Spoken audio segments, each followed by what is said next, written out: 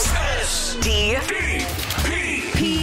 Steve Dangle Podcast with your hosts, Steve Dangle, Adam Wilde, and Jesse Blake. Let's go! Hey, let's give a round of applause to Shaw Communications. Shaw Communications. All right. My new favorite Western Canadian telecom, Shaw. Brought to you by Rogers. They have it here, too. It's great. Well, Adam, if you want to talk about it, let's talk about it. Let's do it. How about that? Huh? How about that? You want to talk about it? Let's talk about it. No, I just want to congratulate you. I'm surprised that you or Elliot Friedman and Chris Johnson didn't break the news about the big signing. But imagine Elliot tweets it as a breaking headline. It's in 31 thoughts. Yes. I could The 28th thought. He just buries it. Elliot, hey, could you break this? No. Like I could just see it being as simple as that. Steve. No, Adam, why would you turn it off for? No, okay, you want it back? Back All on, fine, you there turn it back on? I think Okay, it's very coming back. wonderful. It might get a little confusing. Okay. Yeah, you're right. Yeah, actually, yeah, maybe take it off. You talk to Elliot more than Adam and I.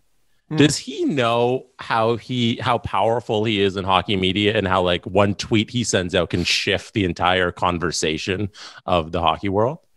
That's interesting. He is I know he's very aware of getting radioed. Because like he does explain that to people. Explain that to he does these radio appearances and he says things and then people will quote him and they'll tweet them out. But the problem is the quotes have not always been accurate. And now it's like become a meme. I want to say it was started because of a Habs account. Like people will just tweet out real looking fake quotes and it'll be like, Quinn Hughes was quoted as saying, Matthews, most overrated player in the league. Leafs ain't shit. And sorry, that's unrelated from Elliot. It's just right. But so Can you imagine him saying that though? Oh, I know. Oh man, Leafs ain't shit. I met Quinn Hughes. No, I cannot imagine him saying that. Oh my god. That or a sentence longer than 3 words. Like he seemed pretty shy when I met him, but I think he was a rookie or a sophomore or whatever. He's aware of his power, but I don't know to what extent because he's also rather humble. Yeah, if that makes sense. But he's careful with his words. Man, yeah. I mean, he is very, very careful, and I still want to know. And Steve, I think did you mention this on the show? Why he had to be so quiet about the Granlund stuff? He was the first guy to start talking about the Leafs being linked to Michael Granlund, and he was like, well, I don't want to say it. I don't want to write it. I'm going to write it down on a piece of paper, but I don't know. Yeah, that was his paper name. Yeah, and then it all of a sudden became Granlund, and everybody's out with Granlund. And I just wanted to know why he felt uncomfortable coming out with that name, because you brought that up either on the podcast or we were talking, getting ready for the show. And I was like, you're right. Like, it's just Michael Granlund, like, who cares, right? Oh, we talked about that on the show. We did, right? Wait a sec, that was your name? Because we immediately were like, he doesn't want to say the name? Taylor Hall. Right. 100% right. Taylor Hall. Wayne Gretzky. He's back. Like, I don't know why that's what he chose to go with, but I don't know. He's far more successful than me. I've known a small handful of things ever before they've been released, basically before it's been news, and I don't think I've ever tweeted one of them. Like that Justin Bieber video. Oh, Steve with the scoop of the century. Steve knew. Yeah. Now Steve didn't tell us. Steve told us after, but he told us about, hey guys, there's a thing out that you should probably know about because you're gonna be talking about it on Virgin Radio tomorrow. So we're like, what is it? We didn't even talk about it. I thought it went by without anybody caring. I thought Justin Bieber wrote a song about the Leafs. That was the impression I was given. Right. And immediately I'm like, all right, this is going to be terrible. So I was just batten down the hatches. I'm like, okay, everyone online is going to be dunking on this. It's going to start in sports Twitter, and then it's going to make its way. It's going to be on TMZ, and then Adam's going to have to talk about it on Virgin, and they're going to bring Jesse on for his This Song is Terrible segment, and it's just going to be this huge thing. Nope. Just Leafs highlights over a pre-existing song. Yeah.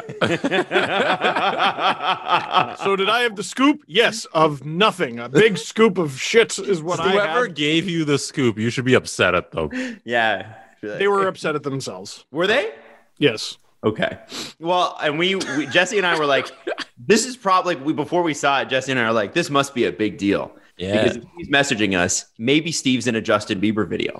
And I was like, that would be sick. Even when it came out, I watched the whole thing because I was like, oh, if they're just super cutting different like Leafs moments and maybe some fan content, I was like, maybe Steve like slipped in there. I was like, hey, one of these jump cuts of a fan reacting, you know? And I thought Steve might have been in it, and it was just nothing. It was just... Now, if you think we're crazy, Steve's shown up in Carolina Hurricane sizzle reels and Dallas Stars sizzle reels. Yep, being wrong. Okay. Being wrong, Vegas also being wrong. Vegas, there you go. Yeah, you've hosted like the tailgate party. Like, there's legitimate reason to believe you could be in the video. Right. I was in the blueprint. Yeah. There you go.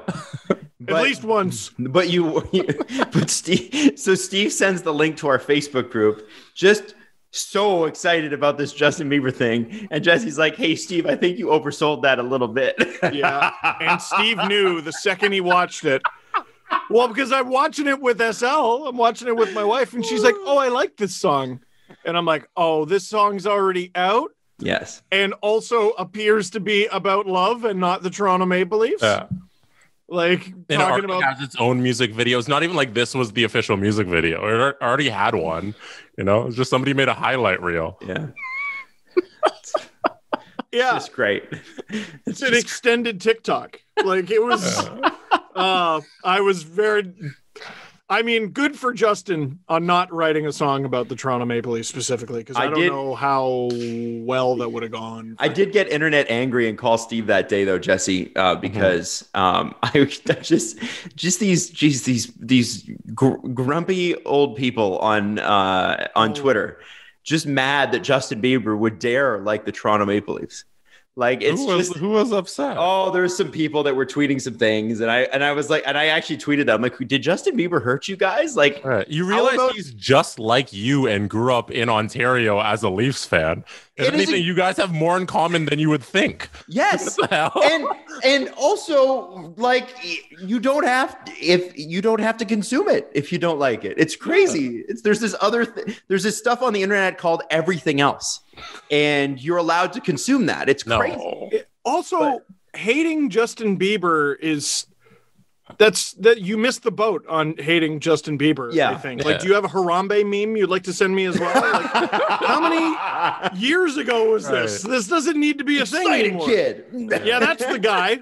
That's the guy for sure. Justin Bieber. That's who all the kids love. All the millennials. All the 17-year-old millennials.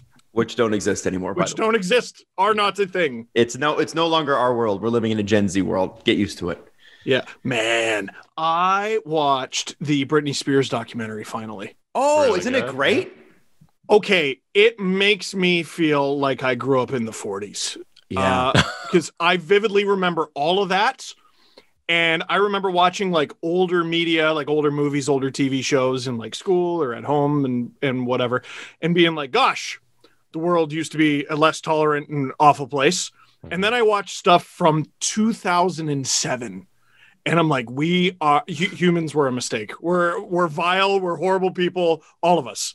I thought the South Park episode about Britney Spears was like cartoonizing basically what happened to her. No, it's just an accurate depiction of what happened. Literally what happened. They were doing Framing Britney Spears back then, you know? Yeah. They were saying like, hey, this is what's happening. You guys are pummeling her. The media is, and she's going to go crazy. And this is what's happening. Yeah, man, it's a challenging watch. So, you'll feel bad. I started my first internship in January of 2007. That's when I started in radio. And so that Britney Spears incident where she shaved her head and that whole lead up to it was sort of the arc of the big entertainment story that we were talking about every single night. So I was helping out like with prep and that sort of thing. And I remember I started to I don't know what the hell I was thinking, but I was writing like jokes or whatever about it. And the host at the time, and full marks to Corey for this, Corey Kim, he works in Edmonton now, I think at Up, and he's a pretty great broadcaster, and he was a great mentor to me. And he said to me, listen, I don't think you know any better. And he's like, but you don't make fun of people in this situation. And it was because everybody was like, you remember, like I had to read, Perez Hilton and TMZ and Just Jared and D-List and all these websites that we were like getting. They were not even really websites. They were just sort of people's blogs that they were writing literally in their basement before these bloggers were making huge money. And I remember all of them made fun of her. And all the news outlets and like Matt Lauer's asking her if she's a good father or a good mother and whatever. And you just Matt Lauer. And so that's a tough Google. Full marks to Corey Kim at the time for being like, hey, no. And I don't think he ever did make fun of her on the show. And it was pretty incredible. And like, cause everybody else was, and we just didn't know at that time. Right. I was 18 years old. I didn't know any better. One late night guy had it right. Craig Ferguson. Yes. Mm-hmm. That rant is incredible. The other thing is about that documentary that I found interesting is Justin Timberlake's in it for 30 seconds, and he is the most hateable character in the entire thing. It's crazy. No one looks good. Yeah. I hated Justin, and especially the paparazzi guy who was there at the time chasing down Britney. And I think what does she do? She smashes his car or something, but he goats her into doing that. Yes. And then he's sitting there doing the interview, and he's like, she got a lot from us, and we got a lot from her. And I was like, no, she didn't. No. What did she get from you? He's wealthy because of her. Oh, because of literally harassing her. He's wealthy. Yeah. He's like selling her worst. A lot of money for a picture of her, and I gotta feed my family. I was like, go work somewhere else. You can feed your family otherwise. No, Jesse, but you just kind of get sucked in. At the time, too, there was it was totally acceptable to take upshirt shots of women if you were paparazzi. So there used to be like tabloids that would print them, but then there'd be like a big star in front of it, like, whoa, didn't wear underwear. And there's like laws against shooting people upskirt at their crotch. Yet for paparazzi, it was somehow okay. It's a bizarre, there's so many layers to that documentary. I got to go back and watch it again because it was so bad. And it feels like Mad Men. Yes. Like check out the dame getting out of the car. And no, that was frigging like 12, 13 years ago. Yeah, it's amazing. Almost everybody listening to this remembers it. Yeah. Well, I wouldn't say it's coming up on like 20 years. So yeah, that's 2007.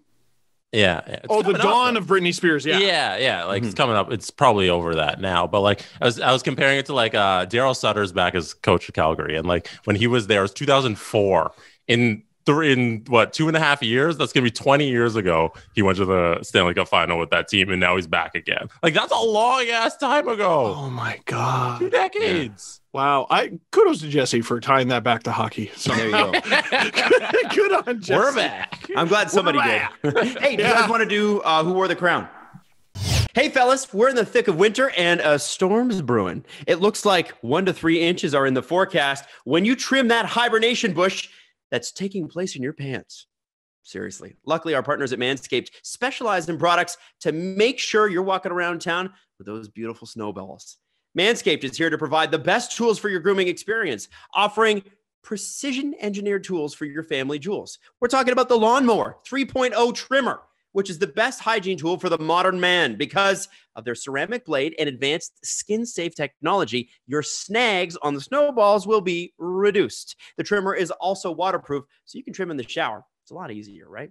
Manscaped Performance Package is the best buy of 2021. The package comes with a new and improved Lawnmower 3.0, Weed Whacker, ear and nose trimmer, performance boxer briefs, which I have and I'm wearing, and they're comfortable, and a travel bag to put it all in.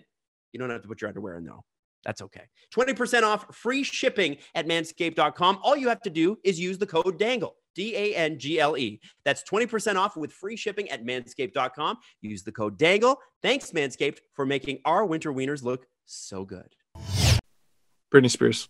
Okay, well, no, who's the sponsor, Jesse? No, it's Britney. She does deserve it. She does deserve the crown. So Britney Spears DM'd me and said she made a donation to Sick Kids. and she would like to sponsor this Do episode. not make me do this. I'm so upset at you. Do not. Today's actual sponsor is Erik Myers. So Erik Myers said, if you're still looking for SDP Crown sponsors, I recently donated $20 to Sick Kids. I'd be happy to sponsor an episode if that's still a thing.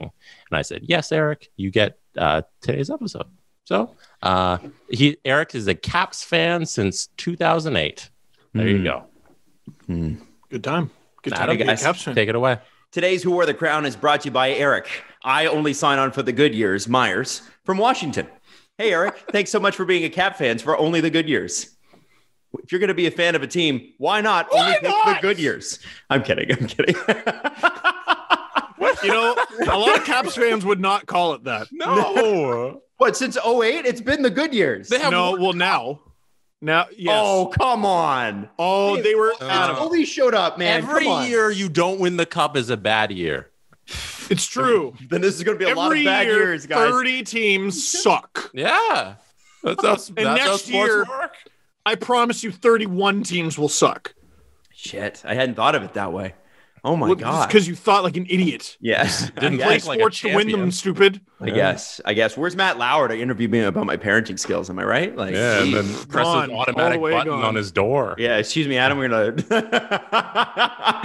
that is a There's a documentary that needs to be made about that man. Did someone write a book on him? Sort of. The Catch Ronan and Kill Farrow. with Ronan Farrow. Okay. It's Dude, I haven't read it. I think it's one of the, I feel like it's a book that was intended to be an audiobook. So I listened to the audiobook. It's narrated by him. It's not light. It's not a light listen, but anyway, We've talked about it on We keep the getting show. back to this. We Yes. talked about it on this show, and we recommended it at the time. Plus, Steve found, because Steve got so into it after I read it, that Steve got into the podcast series, Yeah. which was also very, very good. If it hadn't been for Steve, I wouldn't even have known it existed.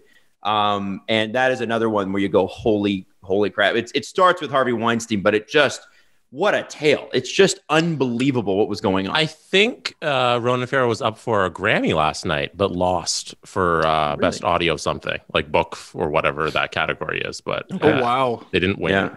But yeah. Yeah, Wow. it's I mean, pretty it's, pretty amazing. Hey, do Very you think good. we could get up into a Grammy for audio category? Do they do podcasts? And if They not, should. why don't they? It's just every year, Joe Rogan.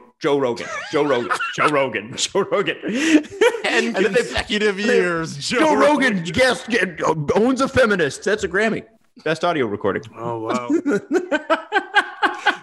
Joe Rogan's guest owns a feminist, but the background's red now. Like, show hasn't He moved changed. to Texas.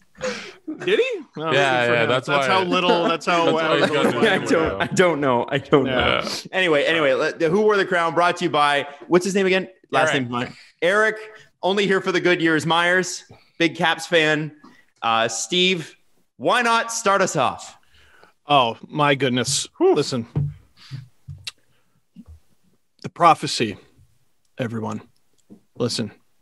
The Leafs are going through some tough times right now. Leafs have been going through some tough times, but I can tell you, they're going to win the cup. I don't know if it's going to be this year, or next, or the year after, but I can tell you when they do, the Stanley Cup winning goal. And I'm telling you this. Quote me on it. Please save this. When the Toronto Maple Leafs finally win the Stanley Cup, the Stanley Cup winning goal will be scored by Zach Hyman. You think so? Absolute. Yep. Write it in stone. Carve it on. Don't do that. Tattoo it on your forehead. Can you do an impression of Joe Bowen calling Zach Hyman winning the Stanley Cup? Okay, so here's the thing. Oh, God. It's going to sort of come out of nowhere. Okay, I got to think who's on his line. Okay, he's going to be deeper in the lineup because they will have added by then. He's going to be running the third line. So is it Robertson? Adam, this is my fantasy Hyman? scenario. Okay. I'm sorry. No, I'm just trying to figure out who's on his line. Adam. I'm sorry. Adam, get out of the way. I'm sorry. Sorry, bro. Okay. Thanks. Oh, and there's an injury. So, okay. Spezza through the neutral zone, coming across the line, hands it off to Robertson. Robertson into the corner, makes a move, throws it in the sky! Zach Hyman! The kid from Toronto! Lifelong Leaf fan, finally! The prophecy has come true. Steve Dangle was right. Zach Hyman has won the Toronto Maple Leafs the Stanley Cup. Holy Mackinac, can you believe it? Actual goosebumps. There it is. That Actual scares goosebumps. I turn purple. Man, every time I see one of those clips, I'm like, Joe, someone needs to put a pillow behind him. Because he's screaming at the top of his lungs and he stands up extraordinarily fast. And I'm like, you're going to pass out. I almost passed out today shooting the video. There was one where I had to run around and I was screaming while I was running around. And I'm like, whoop, the lights are shutting. Yeah. I'm about to shut off. It's going to be Zach Hyman. I got to interview Joe once when I was doing the Toronto Maple Leafs podcast for the Leafs with Sasky. And I remember he was very, very interesting because it was him and his son. And we were talking about some of the stories he remembers. And the thing is that he sort of hinted at the fact that because he's seen so many things and he sees every minute of every game ever, and he's been there forever, that there's a lot of stuff that he just doesn't remember. Like, he'd be like, hey, do you remember what it was like when Gary Roberts scored in triple overtime? No, not really. Like, he remembers seasons. Like, he remembers it from 1,000 feet. He remembers the entire season, the arc of the season, but he's not going to remember, you know, we show up to a game, right? And we're there, and that's our game. We get maybe one of those a year, and you can remember it because you were there. I remember being the last playoff game I saw, Mitch Marner blocked a shot, and the Leafs beat the Boston Bruins. It was incredible. I was there. What a feeling. What a feeling. I think I was there with MasterCard, and I think you were too, Steve. And, I think you're right. And so, Adam, I was there with you, right? I was with somebody else that night. That was a different night. That's when there was the night we were there. Pierre Maguire was tapping Brad Marchand on the bum during the bench. I don't know why. We all you two went together and we went separate for game 4, the game where Bergeron wasn't in the lineup and they should have friggin' won. Yeah. So I was actually sat back. I wasn't at the seats right at the ice with the MasterCard seats where you're literally right beside Zdeno Chara, and it's scary. But that particular game, I remember that. I remember being there when Gary Roberts scored in triple overtime. I was lucky enough to be there. I remember when the Leafs beat the Pittsburgh Penguins in game 4 and went up 3-1 in a series in like 1998-99 or something like that, Cujo's first year, and everybody was singing goodbye to Jaromir Jagr and literally singing it in the stands. And I think Joe looks at it like, I don't have a memory bank for that because that's humanly impossible. So he remembers them like slices of cake, like big. That's how that season felt. And I can remember that. And so it's just very interesting because you forget that, like, those big moments are just sort of run of the mill for him. Right. I'll never forget. I saw this documentary while I was in school about like how a football game is made, like how it's produced and directed, what it's like in the truck. And there was some wild finish. It was like some comeback off a fumble. And the guy is he's standing on his feet. Like, ready 1, take 1, ready 4, take 4, ready 5, tight, take 5, ready. And he's just losing his mind. And afterwards, they're all like shaking hands, congratulating each other on like a production well done. And he's like, who won? Yeah. And he legitimately did not know who won the game. Yeah. My buddy's now, he's producing Jets games. Really? No way. Very happy about it. Yeah. One of my groomsmen, he's a Manitoba boy and he just got the gig. So he's for back there the now. 3-letter? For the 3-letter, unfortunately, but they got the regional rights for the The Sports Network. Is that what the T stands for? Yeah. Okay, we need to talk about the Sports Network. What is TSN? that? What do you mean? Since when has anyone ever made a letter in anything? It is. No, it's not. Now we're both SN. Well, yeah, it would have been. How Canadian SN. of us? We're both the Rough Riders. Yeah, you think it's like, oh, Toronto Sports Network, but it's the Sports Network because they were at a time the Sports Network. They were the one. That's all there. No other network existed. Sportsnet. Like, oh, that's terrible. That's no. I won't accept it. I'm never calling them TSN ever again. Well, what are you calling them? The other SN. Well, you would be the other SN, Rogers, because you came second. There would be no room. They're the red one then. The red SN. Okay, that's fair. Well, but it's so funny that Sportsnet logo is blue, Bell's logo is blue. Sportsnet's owned by Rogers, and then TSN's red, and Rogers is red. Yeah. Anyway, also. We're both the Rough Riders. Good time to bring up that ESPN was called the Entertainment and Sports Programming Network. Mm-hmm. The Entertainment and Sports. Yeah, because at one time they used to show like sports movies and stuff on ESPN. They were like half entertainment, half sports. ESPN. No. Yes. ESPN. Adam, what's it stand for? What, Entertainment and Sports Network? Nope. What's the full name of ESPN? Entertainment. And no bullshit. You said the. Oh, okay. Sorry. You said actually, the. No, but I was wrong. It actually stands for just Entertainment and Sports Programming Network. Mm-hmm. You ruined it. You ruined the bit. So who wore the crown? I said Zach Hyman. It's up to you guys. I said the Zach Hyman, actually. I'd like TZH. TZH. Sorry. I mean, okay. This hasn't been the best week for Leaf fans. No. I'm gonna give it to TJ Brody, man. Whatever happens, whether the Leafs are good or bad, TJ Brody's good. He's never not been good, and he's not spectacular. He's not anybody that you'd be like, okay, wow, look at him, unless you're like a real, like really paying attention to support plays. But that's where TJ Brody really seems to fit the Leafs so well, is that he does the support plays. He does things that make Morgan Rielly be a little bit more Morgan Rielly, which is great because Morgan Rielly hasn't been able to do that. And I think when people are talking about the Leafs defense being basically solidified, I don't think they're wrong, but TJ Brody's the piece in that. The emergence of Justin Hall is great. The trade for Jake Muzzin was great, although a lot of people were like, whoa, you gave up a lot. Jersey and Grundstrom? Yeah, but that's what happens when you're just coming out of an era. I'm sorry, just coming out of an era where you're hoping that every prospect you have is the savior of the franchise. Yes. We went from that to immediately playoffs. It was a rough transition, right? Yeah, and we forget that Leaf fans are used to being, seeing, first round picks traded away and then come back and burning them, right? Like it's and Jersey's not bad. It's just not, he wasn't going to be Jake Muzzin. The Leafs gave up Renat Valiev and Kirby Reichel in the same trade for Thomas Buchanan, and I could have fainted. I could have. I didn't, but I could have. Crazy deal.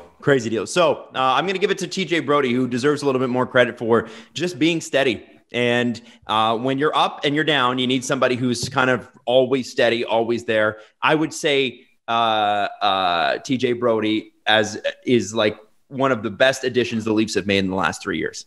And I'm including that among John Tavares, that stuff like that too. Like I think it's Tavares Brody because he's just completely changed what the back end looks like. Producer Jesse, not producer Jesse, just Jesse. Thank you. Got to stop doing that. The producer Jesse. That's right. Thank you. TPJ. Thank you. Yeah, you always have to remember the. I think I'm going to give my crown to a guy I may never be able to give it to again. I'm going to take this opportunity because it just may never come up again. He got to live the dream he's from Barrie, Ontario. He got to live the dream as a Toronto Maple Leaf, a rare right-handed catching goalie, Michael Hutchinson. I want to give him the crown because I don't think I'm ever going to be able to give him the crown ever again. Yeah, I don't think he's ever going to play as a starter. So 2 goals on 3 shots. Here's your crown. 7 seconds apart. Don't let the door hit you on the hutch out. Damn, Jesse. Wow. That is not what I expected out of you, young man. It was such a disappointment. Here's your crown. Thanks for your service. Good night. He did have a shutout earlier this year. Dude, it's such a thankless job. It's such a he's the 4th goalie. I think we always forget that. He's the 4th string goalie on the team because it's Freddie Anderson, then it was Jack Campbell, then it was Aaron Dell, then it's Michael Hutchinson. So we asked a lot from this 4th string goalie, and he couldn't live up to what we wanted him to be. He's not a backup, so I don't think he should be on an NHL roster. Here, let me throw this out there. Aaron Dell has played 4 professional hockey games this year. He had 1 overtime game in the AHL where he had an .839 save percentage, and 3 games in the NHL. He's allowed 8 goals, .877.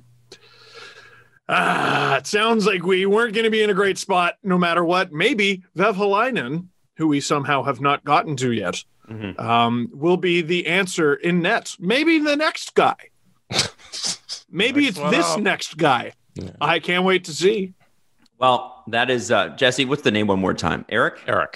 Erik Myers. Vehvilainen. That's Who Are the Crown, brought to you by Erik. Only good here for the good years, Myers. If the Caps go into rebuild, Erik won't be there. So why not? Why not? TWN. Why not? I don't know why that shook you so much. You never knew the name of the damn channel? You worked there, didn't you? I thought it stood for Toronto. Okay. Hey, Erik Myers, no offense personally, man. I'm just kidding. Las Joyas si caen. In case you don't speak Spanish, that is Go Leafs Go in Spanish. And I just learned it on Babbel, the #1 language learning app. One of my goals for the new year was actually to learn a new language, and Babbel has made the whole process addictively fun and easy with bite-sized lessons that you'll actually use in the real world. So Babbel's got these 15-minute lessons plans that are, it's just so much easier than, remember sitting in high school and you'd have to conjugate verbs for an hour and you're like, God, I just want to eat lunch. I want to get out of here so bad. That's not what you're getting with Babbel. Babbel designs their courses with practical, real-world conversations in mind, things you get to use in everyday life, things that you can actually apply. Imagine, right? You're going on vacation, hopefully sometime towards the end of this year or early next. Why not use Babbel and learn the language of the place that you're going to? And other language learning apps use AI for their lesson plans. Babbel doesn't. They actually used over 100 language experts. It is scientifically proven to be effective. And right now, when you purchase a 3-month Babbel subscription, you'll get an additional 3 months for free. That's 6 months for the price of 3. Just go to Babbel.com and use the promo code RUN. That's BABBEL.com, code RUN, for an extra 3 months free. Babbel, language for life. But you were here for the pretty good years. Anybody that's been a Caps fan before that knows exactly what I'm talking about. Those are some rough years, except for that cup win or run against Detroit. That was pretty good. Don't they have the record for worst regular season record of all time in the modern era? That's right. Caps, most losses, isn't it? It was like 75 or something like that. Well, because they used to bring teams in and go, sorry, we're not going to give you any NHL players for 5 years. Yeah. Go. What they did to the Sharks, the Senators, the Predators, the Blue Jackets, and then these fucking Vegas and Seattle are walking in like, we're gonna have superstars on the team, thank you very much, and we're gonna make piles of money. And like, I feel bad for Thrashers one guy, because, and it's Craig Custance, by the way. Craig is the only Thrashers fan. Remember Craig used to follow the Atlanta Thrashers, or he used to be the guy? Didn't he used to be the guy? And then we brought him on the podcast and blamed him for them moving. But okay, yes. Sorry, I'm like Joe Bowen. I said there's just too many games. So no, I think too many podcasts. Too many podcasts. Craig. Listen, Craig we do a lot here on TSTPN. We're just adding letters arbitrarily. Yeah. There's a letter now. When is not got a letter? Sorry. So I'm sorry, guys. Please don't call TFBI on me.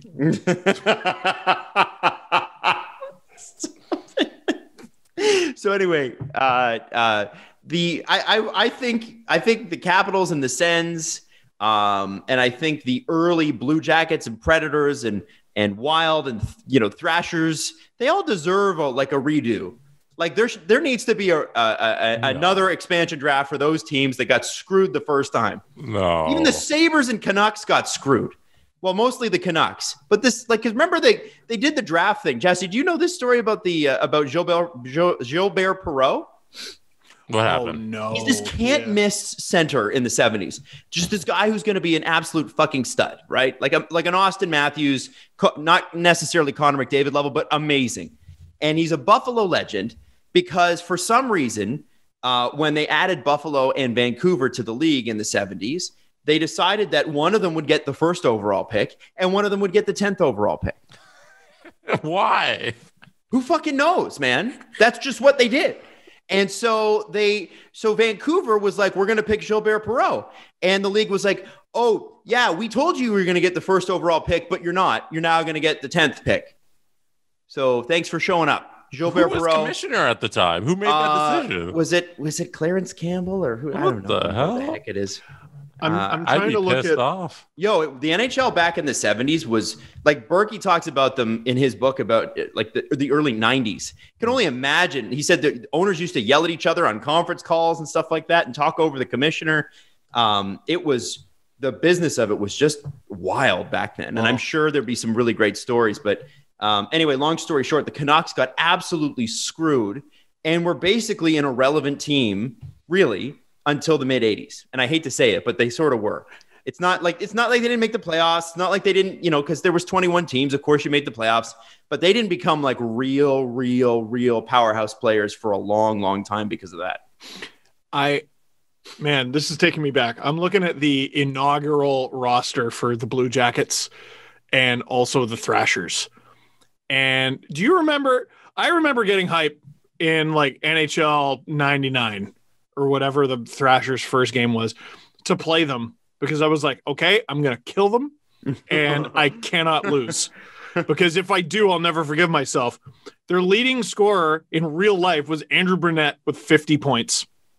Oh my God. Ray Ferraro was second with 44. Can I just say Andrew Burnett played on has played on every single expansion franchise since 1967. Like I don't know how he managed it, but Andrew Burnett was on every single one of them. And third was Nelson Emerson with 33. Like it's just, my God, all these names. Nat Domenicali, H-N-A-T. Nat. With the Nat Domenicali, T-H-N-A-T. Nat. Man, Johan Garpenlov, Steve Guala. Remember Steve Guala? No, you don't. Man, the Blue Jackets, Jeff Sanderson leading scorer. Espen Knutson finishing second. Knutson. Just Knutson. It's Knutson. Sorry, the card says Moops. I'm saying Moops. It's, boy. Some of these names, like, I'm just trying to go, I'm trying to go, oh, yeah, these guys, like, threw together 3 consecutive good seasons. Like, no, none of them. Like, before becoming a Blue Jacket or a Thrasher. I mean, the Blue Jackets at least had Jeff Sanderson. And, boy, that's a sentence I never thought I'd say. I do want to correct myself here. With apologies to Canucks fans, they did make the finals in 81-82 and lost 0-4 to the Islanders. So I do want to say that. Oh, it's okay, Adam. I'm sure they loved being reminded of that. Yeah. So, I mean, it's just, yeah. Also, Sens. No, I wanted to bring this up. No, forget the Leafs. We're an hour in. No, who cares? Who freaking cares, man? I want to get this Gilbert Perreault thing because I think it's really interesting. The amateur draft. What is it, Adam? The amateur draft. Yeah. Okay. Well, I can't even find it. One day somebody will text us in with it, or tweet us in with that. But it's just an unbelievable story and so very NHL at that point. So yeah, the Leafs suck and lost to the Senators again. I don't know. What the fuck do you guys want to talk about? Yeah, bro. I'm kidding. I'll feel a lot less comfortable if a week and a half from now there's still this garbage. Mm-hmm. Right? Mm-hmm. They have four days off after being exhausted. Then they got a back-to-back against the Flames with a new coach. No idea what to expect from those 2 games. And then they have another 4 days off where the season then, goes right back to normal. They basically don't have, I think they have 1 break of 2 days or more left in the entire season. Wow. Yeah. You're going to have to, once the playoffs start, you're going to have to dig deep into that pool of players. I think everybody, that's not just the Leafs. Today I sort of took a step back and I was like, okay, they don't look very good, except wait a sec. They did kind of kick the Jets up and down the ice for 2 games and did not have the better goalie. Mm-hmm. Mm-hmm. So, we've been talking about what the Leafs need. Do they need a second line winger? Nope. No, they want a second line left winger. They don't need. I know where you're going. What about defense? Yeah, I think they could use another one. That'd be good. I keep saying Ekholm. Like, I look at the core with Ekholm as part of it. Mm-hmm. That's a Stanley Cup caliber decor. I can see. The other team in on Ekholm is the other team they're trying to track or keep off their tails is Winnipeg. Yeah. Now they're rumored to be in on Ekholm, so that's going to be interesting. Kevin Cheveldayoff, if given the opportunity, will do nothing over something, and oftentimes that works out for him. I'm not traded away Line, He did because he had to. He's willing to make moves. He made that say, okay, Kevin Cheveldayoff is, and I think, and this is full marks to him, he's the most patient general manager in the NHL, in my estimation. This is a guy that, how long did Patrick Laine went out of town? It's like 3 years. Evander Kane, I don't think Chevy made a trade for the first 3 years he was GM and then had to trade Evander Kane because Evander Kane just wouldn't play there anymore. Yeah, I think he's grown out of that reputation, but it was well earned. Yes. Anyway, sorry, continue. Sorry, guys. Boy, Jack Campbell better heal up quick. Yeah. Because unless Freddie's got some sort of injury that he's going to get better from this season, it's not good enough. It's not good enough. The Leafs have a top 10 in this league group of skaters. You throw Connor Hellebuck on the Toronto Maple Leafs.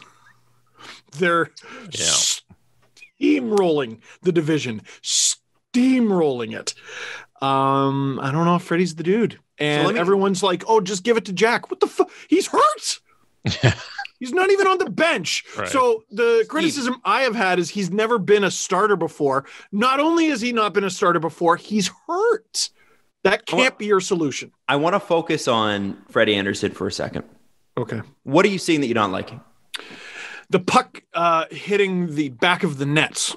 No, but he doesn't. What I'm noticing a lot is when Freddie is struggling, he's scrambly. Like, he's all over the place. And on so many goals recently, like over this 6-game stretch, I'm like, who told you that's where the net was? Mm-hmm. Like, he's not in the net. His moves are overly powerful, like going from one side to the other.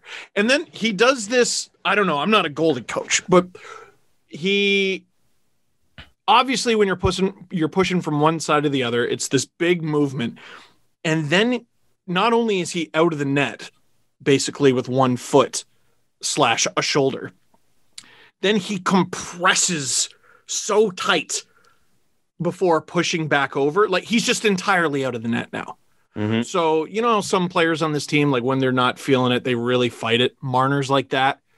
He's had very few games like that this season. He's been dialed. Freddie is all over the damn place. And that includes not being in the nets. Not a ton is going through him, but a lot of it's going wide. I don't know if you had a chance to read Myrtle's article on what's wrong with the Leafs today on the greatest app on earth, the Athletic app. But he put Freddie's last 74 games into good perspective from like a numbers perspective. It was in his last 74 games, he has a .907 save percentage. That's 28 out of 43 goaltenders who have played at least 40 games. If you focus on even strength, then he rises to a tie for 23rd. And if you're not a fan of like save percentage, if you want like deeper stats, then you go to goals saved above average. Anderson ranks 29th. And then in goals saved above expected, he's 37th. Wow. So not good he's enough. just been barely average goalie since the last 2 seasons. And he's paid a little above, like he's the 12th highest paid goalie in the NHL. So that's you should be better than that from your paycheck perspective. And he hasn't been. I don't know how they do it, but the Leafs could spend less money on goaltending next season and be better. He's being paid to be better than he is. And like the uniqueness of, the last season in a bit, if he is battling something, he's had an unbelievable amount of time off. And I know that's not really how bodies work. It is a little. But it is a little. What? No, but okay. So if he's not healthy right now, I guess my question is, when is he ever going to be? And can you win a Stanley Cup with him? And I mean, I don't know how much more you need to see. Like, do we not have an incredibly large body of work? All right. Because if it's the get healthy thing, then from, was it March to December, you played 5 games. You know, you had enough time to get healthy if that was the case. If I might, gentlemen. Yes. Hot take. You ready? Give me. Guys, this hot take won't be as hot as I thought it would be because you both seem to agree with me. But I think the Leafs' number one concern at the trade deadline is getting a goaltender. Yes. You got forwards coming back. You got a strong defense. Yes, you'd like to add to your depth on defense. I totally get it. 100% with you on that. Because if Muzzin goes down, Riley goes down, Brody goes down, Hall goes down, you're pretty much pooched. But the number one focus has got to be getting a goalie. And it's not just because you're not sure what you're getting in Freddie Anderson. Jack Campbell, when he has played well. And when he played for the garbage Los Angeles Kings a couple of years ago, he played 39, 40 games. Great numbers. Bit of a late bloomer. We love Jack. Don't know, as Steve says, what he can do. But the Leafs have a bit of an issue here with, I think Jack Campbell is what this hinges on. Because if they can't get him back, then you have to make a trade. Freddie might still be your starter, but if Jack's not there, you have to. Right? If Jack is, like, how injured is Jack Campbell?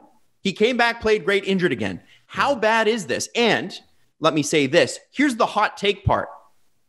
If you have to, you move Freddie Anderson at the trade deadline to make the money work.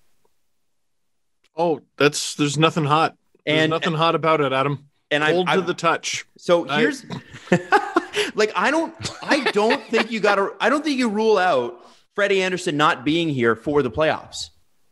Now, here's where that leaves you open. So I am living in dread at the moment of the Leafs making a trade that we miss on this show. Because why do you think today's the day, by the way? I was weird about that. I didn't understand. Because of the schedule, right? Yeah, Elliot Friedman speculated a few weeks ago, and it's only speculation, but it's smart. Like, they have... What? I know. They have 2 games in the next 10 days. Mm-hmm. If the Leafs made a trade today and the player that they acquire, presumably from an American team, we don't know that, if they arrive at the border today, I think they miss 4 games. They missed 2 against Calgary, 2 against Edmonton, and then they're probably back for it's a 2 or 3 game series against the Jets. If it's a goalie, boy, does that leave you open. You're literally looking at a Vevalainen-Hutchinson tandem if Jack Campbell is not healthy.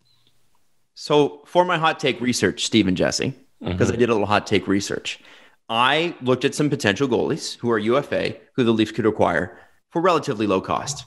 I'm going to power rank them. They're pending free agents. Pending free agents who I think you could power rank. I think the goalie that you need to, if you're looking for if you believe Freddie's the guy, then the guy to acquire is Jonathan Bernier in Detroit. Come on. Adam, who's the damn starter for the playoffs? If you believe Freddie Anderson is your starter for the playoffs, that's my qualification, then Jonathan Bernier is your guy. If you do not believe that Freddie Anderson, because Jonathan Bernier in Detroit, by the way, has a .912 save percentage. With Detroit. On the horrendous Detroit Red Wings. That's impressive.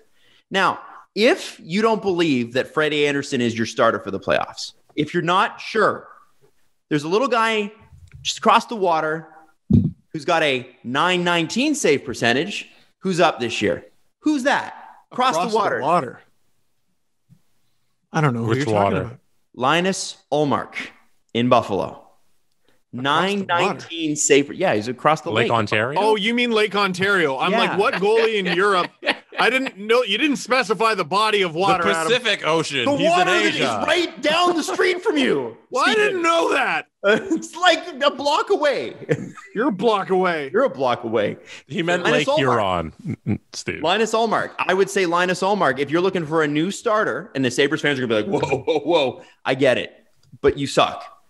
Imagine Linus Ullmark on a good team. If he's playing at goalie average hockey, and come on, Sabres fans know that. If he's playing just average NHL goalie hockey, the Leafs have a chance. Another couple guys I would look at if you're looking to look as a 1A 1B starter situation. Antti Ranta in Arizona has a 912, and Devin Dubnyk could be had for absolutely nothing in San Jose. He's got a 904. Remember, boy, that's not Sharks, my guy. The Sharks are bad. The Sharks are bad, and he's still got a save percentage over 900. The reality is, guys, if the Leafs are hard up against the cap, don't be surprised if Freddie Anderson is one of the guys that moves on trade deadline day to make the goaltending situation work. It's got to be their number one priority, especially if you don't have a timetable for Jack Campbell's return. You have got to make that happen first. Let me throw a nightmare scenario out there. Oh, God. Leafs trade Freddie. Leafs trade Freddie. Somehow he ends up on another team that's looking for a goaltender. Carolina. And he wins the damn cup. Oh, God. Here's what I want. You know who I want to acquire at the trade deadline? Preferably before the trade deadline. Who? Old Freddie. Yeah. I want him back. 2018 Freddie. Yes. 2017. He had shit-tober. He had a terrible first month with the Toronto Maple Leafs, and we're all like, whoa, 5 years of that, huh? And then he was unbeatable. You take out that first month, and he was Vezina-worthy. Like, he was in the conversation. I feel like he's put together long stretches in at least 3 different seasons with the Leafs where you could argue, hey, this guy should be probably top 5? 10, maybe probably 5, a few of those seasons in Vezina voting. And I think he was, actually. Mm-hmm. Actually, let me look that up. He was incredible. I want old Freddie back. Now, Jake B. Leafs started a Substack because he's been riding Freddie. And he wrote an article. I don't know, really. But basically, it's a thread that you continue, I think, to go on, isn't it? Like on Twitter? Something like that. You just basically reply to the same original tweet and you create a big long thread that goes over multiple months, I think. I don't know. Something like that. Anyway, so I don't know, Jesse. You tell me. You're the social media guy. I don't know shit. The hell am I telling you? Steve said it and then I said, I don't know what it means. I didn't expect to be challenged on it. I expect you to just say it and everybody just accept that I said it. Yeah, exactly. Okay, here we go. 17-18, he was 4th in Vezina voting. And 18-19, he was 10th. So I was right by saying he was there. He was in the conversation. Right? And not to poo-poo the Linus Ullmark, but he's been injured since February 29th. Great. Add it to the friggin' list. Well, listen, don't hate it, actually, because assuming he gets better, he could stay. The more he stays away from that Sabres dressing room, the better. I want him to be completely quarantined, not from COVID, but from whatever's going on in Buffalo with the Sabres right now. What if he's injured? What if he gets better? Okay. Do you see all the shitty answers we're coming up with? Oh, it's terrible. Yeah. Like, we need an answer to this. Yeah. Like, the rest of the lineup, we have, we could improve there. We could improve there. We need a not shitty answer to who is our goalie heading into the playoffs. And all the answers suck. Well, you're not going to get a quality starter now. There's no way. Yeah, because every team with a good starter is kind of in the race, because goaltending can keep you up. Money talks, folks. Money talks, fellas. There are hurting teams right now. There's some. Adam, you said Ranta. Listen, if the sun and the moon is what it costs, how do I get Darcy Kemper in my life? Well, no kidding.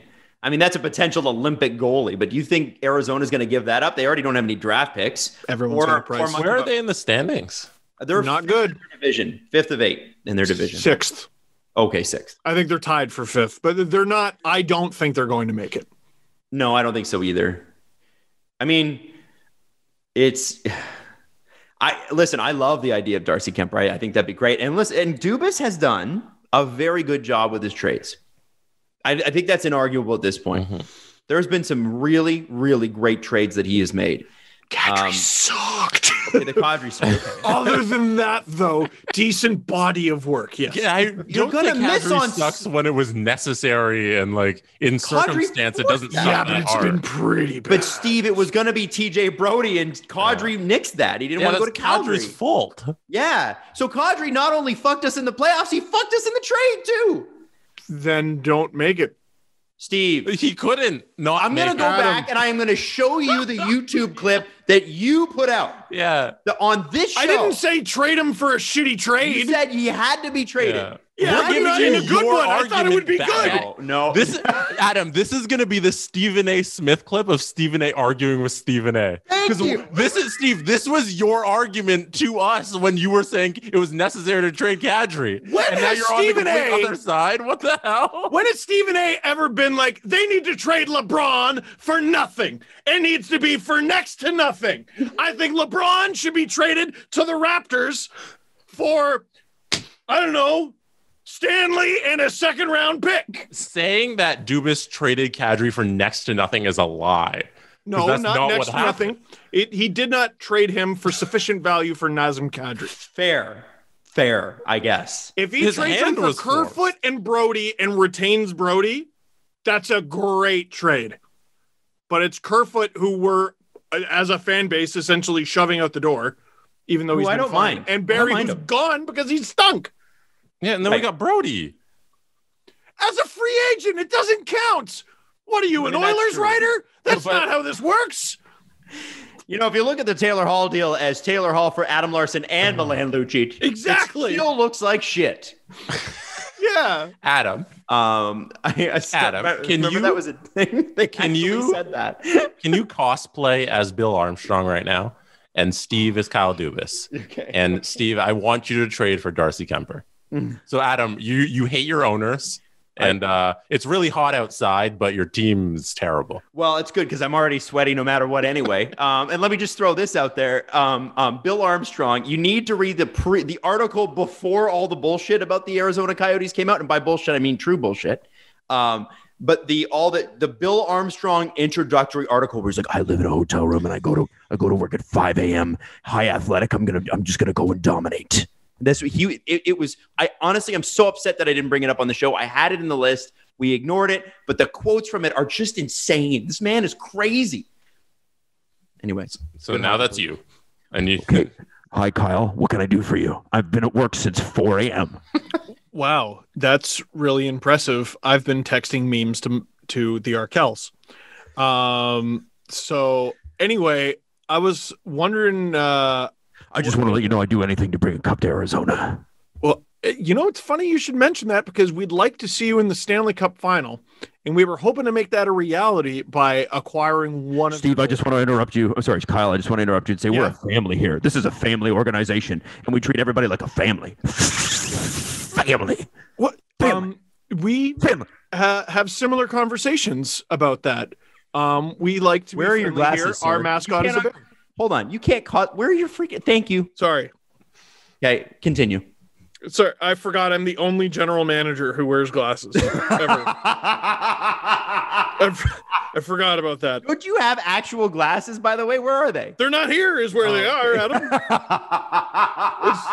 I have fake ones? I don't know. Don't you have any glasses in your props or anything? Nothing? Okay. Fine. I don't know, man. All right.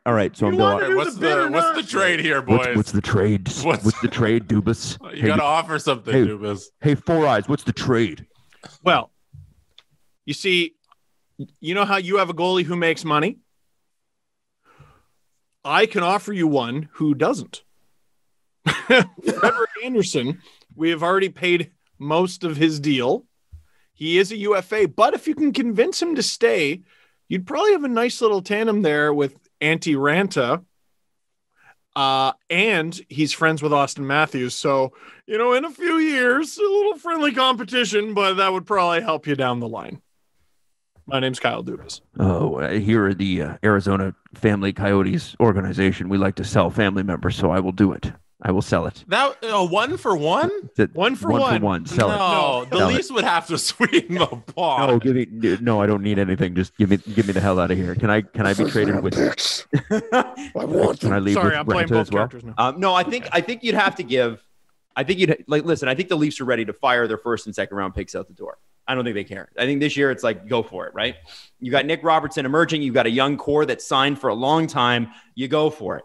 And you know what? I would say that for the next 2 years. And people, like I can just see Scott Wheeler's tweets right now be like, oh, for God's sakes, they're going to fall down the prospect rankings. And that's okay if they win. They have to win, though. And so I think if you're the Leafs, you throw that first round pick around. You throw that second round pick around. You throw that Timothy Liljegren around. Well, the Coyotes are interesting because they have no picks. But also a combination of picks and prospects. I mean, the shame about picks is, then you got to draft people with them. And people are expensive.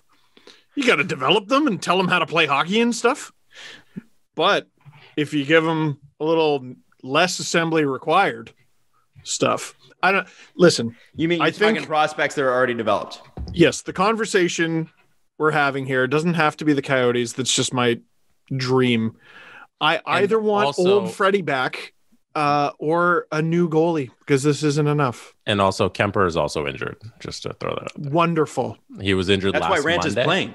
Yeah. He was injured last Monday. I think it was like a lower body injury. He left the game. He hasn't been back since. So. Okay. Give me a goddamn... Jesse, Linus Give me a goalie. Linus Ullmark, how long will he be out for? He was out for 3 weeks, like at the end of December through February, and then he came back in Feb, and then he got injured at the end of Feb again. So it's kind of just dated. It's kind of just pending a couple of weeks now. I also want to throw out there on the trade front with Buffalo that Erik Friedman kind of ixnayed the Eric Stahl thing over the weekend on the Sunday night game, even though I want Eric Stahl badly, and so does Anthony Stewart, who's a smart hockey man, not me. But apparently, I guess the 2 week thing is rough for veterans that they can't play. And my thing was Joe Thornton missed like a month and he was injured. And it was an interesting growing concern there. Yeah. Well, and then, I saw that headline too. And then the other thing I thought was and Anthony Stewart said it right away, credit to him, because no one ever talks back on any panel in this country. I don't understand it, but Anthony Stewart did. And I love it. And he was like, with Pelotons exist. Like, I don't understand. Can he not stay in shape? And Pelotons and exist. I think he's right. If you can get Eric Stahl, get Eric Stahl. Who cares about the 2 week quarantine? I'm sure Eric Stahl has taken 2 weeks off hockey before and been fine. It was a fun back and forth to see that on the panel because Anthony just came back and was like, no, I think that'd be a great move. And if he wants to go play with a cup contender, like I'm sure he'd stomach 2 weeks. Yeah, Elliot Friedman's like, knowledge. Smart thing. And we're like, what about this, Elliot? Take and that. And then Elliot's like, I love Shaw. I can't believe he said that. He said that? Man, it's great for business. Who doesn't love Shaw? Yeah, who doesn't? Yeah. I would pay $40 a share for it. Man, I know all about them. Oh, you will. Don't worry. I don't know. Okay. What? I'm trying to look up Shaw. No, I'm trying to look up goalies. Just goalies who can be had. The list isn't. Yeah. I don't know how you do it. Hey, you know who's got a 908 save percentage and a 12-3 record? Does he? James Reimer. Yeah, Carolina's not giving him up. Yeah, why would they do that? Why would they do that? I know, but let me dream. Shut up. By the way, did you find it odd that Jake Gardiner was on waivers? He was playing 15 minutes a night. Was that just like a cat move or something, or what was the deal with that? No, it's brilliant. I don't think it's a cat move necessarily. It gives them flexibility. This season is the season to put players on waivers. Unless you're the Leafs. Unless you're the Leafs. If you lose, well, no, it worked out for Spezza. If you lose them, good. Your owner's happy because you no longer have to pay them. But odds are you're going to be able to keep them because no one can friggin' afford it. Think of like who's been on waivers this year. Spezza's over half a point a game player. Granted, he goes, well, I'm going to retire. So that's a little different, I guess. Tyler Johnson was on waivers, I think, more than once. Gardner was on waivers. Several guys who make millions of dollars have been put on waivers. And everyone said no. Monstrosity contract that he has. Mitch Marner goes on waivers tomorrow. You know, who's able to claim him? Nobody. Who can just go, yes, thank you? Like, literally, who has the room? Imagine they lost him because they're just playing around. There's not a single team that can do it. No, in my fantasy scenario, you know what I mean? Like, here, let me go to cap. Who has $11 million in cap space right now? Maybe the Senators? I bet it's a lot of teams. Projected cap space. Nobody. Literally nobody. The New Jersey Devils have the most cap space in the NHL. They can't do it. Huh. Oh, wait, no. Projected cap space and current cap space. I'm not getting it. So maybe there are 1, 2, 3, 4 teams, if I'm reading this right. The Sens, LOL. The Kings, Red Wings. And, the Kings would do it in a heartbeat. Devils. In a heartbeat. No, the Red Wings. Red Wings would do. Eisman would just be like, yes, I will take it. Adam, I don't hate, speaking of Red Wings, I don't hate the Bernier thing. This episode is sponsored by Blue Chew. Say it with us. Blue Chew. Blue Chew is making waves and bringing more confidence to the bedroom by offering chewable tablets that can help get men stronger and longer lasting erections. Blue Chew is a unique online service that delivers the same active ingredients as Viagra and Cialis, but in chewable form at a fraction of the cost. Blue Chew's tablets help men achieve harder and stronger erections to combat all forms of ED. And ED is something we need to talk about a little bit more. Blue Chew is an online prescription service, so no doctor's visits are needed, no awkward conversations, no waiting in line at the pharmacy, and it ships right to your door in a discreet package. The process is simple. You sign up at BlueChew.com, consult one of their licensed medical providers, and once you're all approved, you'll receive your prescription within days. And the best part, it is all done online. So if you could benefit from extra confidence when it's time to perform, visit BlueChew.com for more details and important safety information. And we've got a special deal just for our listeners. Try Blue Chew free when you use the promo code TWO at checkout. Just pay $5 at shipping. That's BlueChew.com, promo code 2 to receive your first month free. And we thank Blue Chew for sponsoring this latest podcast. Campbell's not injured in this scenario, so we have Anderson, Bernier, and Campbell. He is injured in this scenario. The only scenario is the one in front of us. We have no idea what Jack Campbell can provide. We don't. Right. No, but I'm do saying, not know. like, let's say in a couple weeks he recovers. So going into the home stretch of the season, like leading into the playoffs, if you make the deal for Bernier, you have these 3 goalies ideally. Like that, I wouldn't hate that going into the playoffs. You know? No, I don't know how you. I don't know how you make it happen, and I don't know how having 3 goalies works. I do. I don't know how. Put Freddie Anderson on waivers. Who's taking him? Put him on waivers. Who's taking him? I dare you. Take him. Somebody's gonna take him. Good. No. And then who plays for the Leafs? If you first off, you got to know the timeline of Jack Campbell, which we don't, right? So if we were inside the organization, we have a better track record on that. But if you, from what I've seen from Freddie in the playoffs, sometimes in life you can take the sure thing, and you know it's maybe not the best thing, but it's the sure thing. And other times you take the magic box, right? We've talked about this before. I know the sure thing isn't going to get us there. The sure thing, but the magic box has a better chance than the sure thing, does it not? It can even be a sure thing. Might even be a sure thing. He's the strangest goalie. He's the strangest goalie. Hi, we're offering you a goalie who will, quote me on it, will steal you 2 playoff games every series. Mm-hmm. Oh, wow. So, like, we're going to win? Well, now, wait. I didn't say that. Because seriously, you look back at Freddie's playoff career with the Leafs, he's stolen like 2 games this series. And melted down 2 other games. Oh, yeah. So, sorry, to get back Hansel and Gretel to what I was talking about with Jake B. Leafs, that Freddie Anderson article, there is a thread of him in elimination games. Oh, Jesus. It's shocking. I want to see it. I want to see it, but I need to be in a better frame of mind. I need to be happier. I'm plenty happy today, and it was the moment I was like, okay, let's move on. Like it was my done. It was my done deal. Done deal. We're done. Because it's nothing against the guy. He has given them quality goaltending. It's not that I hate the guy. It's just that he gave them quality goaltending, and I miss it. You know what? I miss the quality goaltending. There's times when we're doing the show where I can't stand what the reaction's going to be, because what I'm going to get and what we're going to get is, and you're going to hear this, and it's going to be echoed from other people, and it'll be like it's sort of like subtweeted out there. I can't believe people are saying people didn't listen to or they listen to the show, but they won't directly quote it back. But they'll be like, "Listen, Leaf fans, they have turned on Freddie Anderson." Nope. We haven't turned on Freddie Anderson. We want Freddie Anderson to be great. We like Freddie the guy. Well, but the reality is the body of work, especially from what we've seen this year, is not good enough. Period. And hard facts, though, Adam.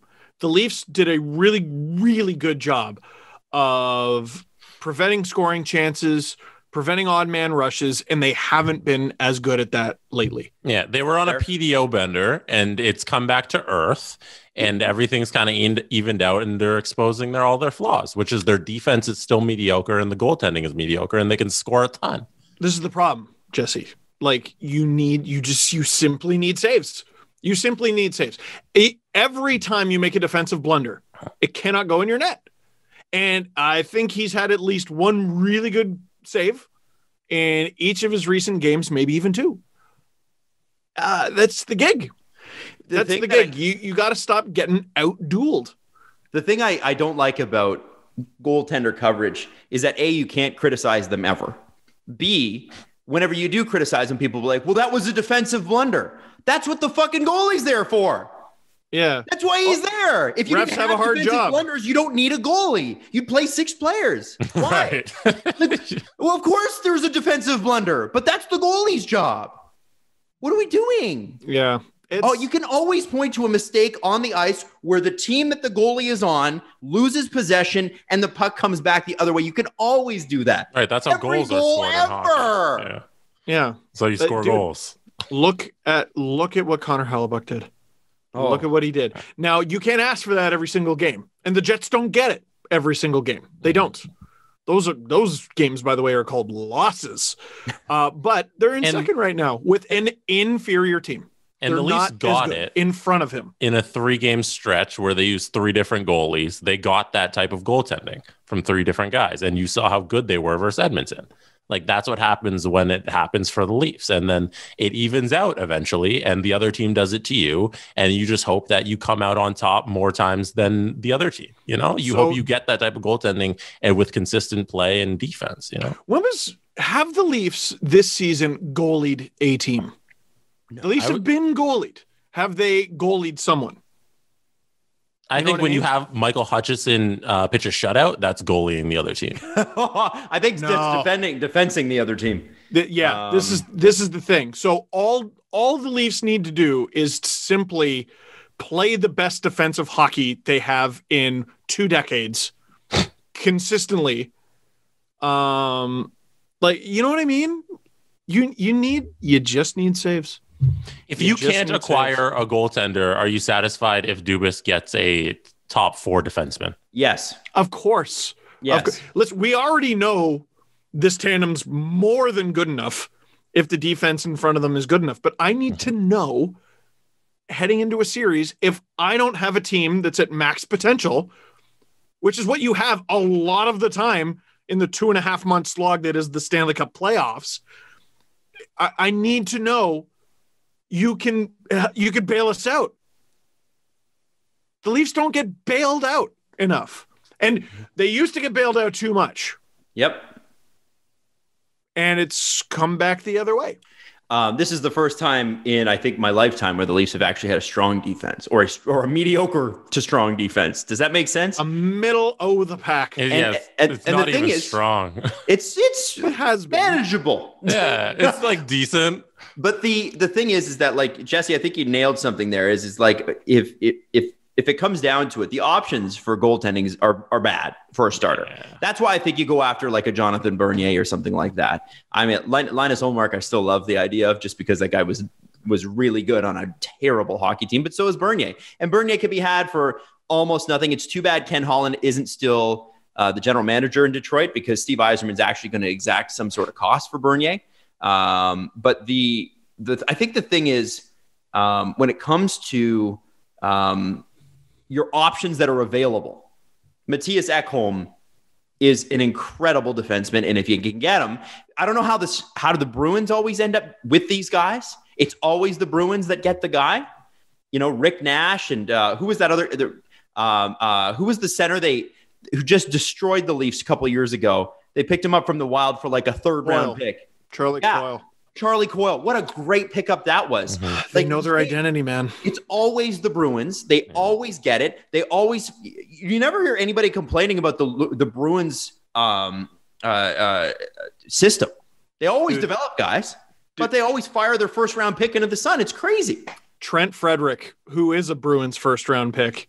Have you seen the clip of him just friggin' flattening someone on, I think it was the Rangers from one of the outdoor games? Yeah.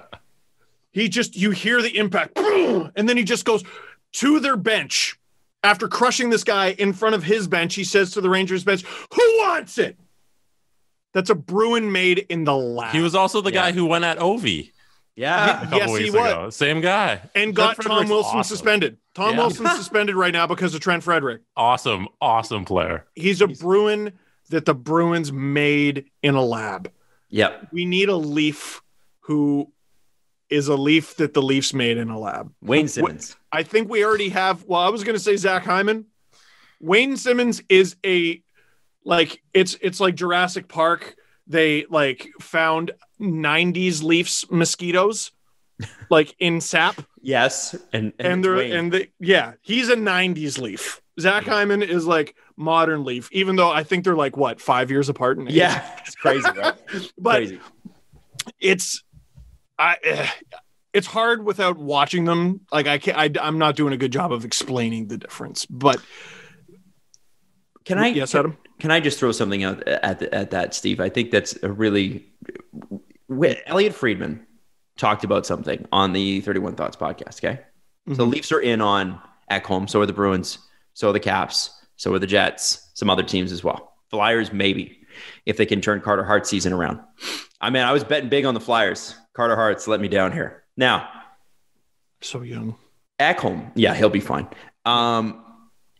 If he comes to the Leafs, you now have Riley, Muzzin, Ekholm on the left side. Who isn't in the top four? Depends on the game. Depends on who's playing well. Which, that's the way it should be. All right. That's the way it should be. Mikhail Sergachev was, I think he was third pair for the Lightning. And it's funny. So I've just been watching some of our older videos and some of mine. I watched my last LFR before the season was postponed, just as a time capsule to see the things I said. And, I was like, oh, well, who knows? Maybe the next game will be canceled. We don't know. And one of the things they said was Mikhail Sergachev, despite taking a slap shot to the face, led the Lightning in ice time because that was his night to lead the team. You know what I mean? It doesn't have to be Riley Brody every night. No, nope, it doesn't have to be Muzzin Hall. It could be Ekholm, whoever. It should, teams play. We should agree that the Muzzin Hall pairing plays differently than the Riley Brody pairing, right? Mm-hmm. And we should also agree that not every NHL team plays the same.